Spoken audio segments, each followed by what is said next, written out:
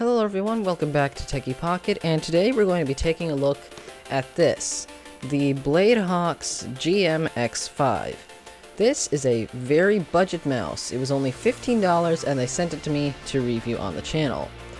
First of all, let's go over the unboxing experience, so let's open this thing up.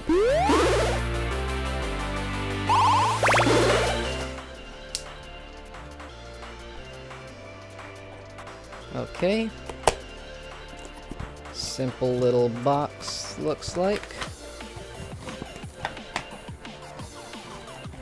Okay. That's all that's in there. Okay. It has a 2-year extended warranty.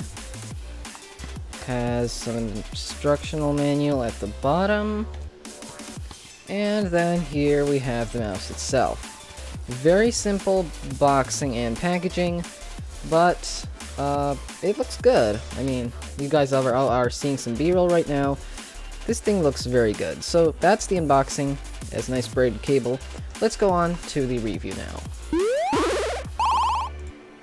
Okay, so first of all, let's get into the specs.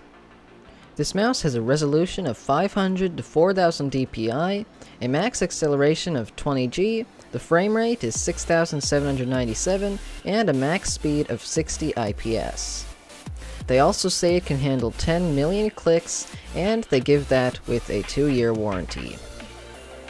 So as for the physical mouse, it has 4 customizable buttons, 2 on the left and 2 on the right. I don't know why would they put some on the right, because I don't know how you're going to use that. But anyways, it also has a DPI button which by default sets 500, 1000, and 2000, but you can customize that in the software. It also has some lighting effects on the top, bottom, top, front, and sides.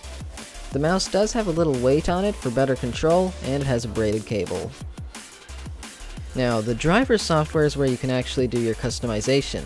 You can set what DPI should be on the DPI button, you can assign basically anything to the 4 custom buttons, and you can set pointer speed, scrolling speed, and even save 4 different config presets.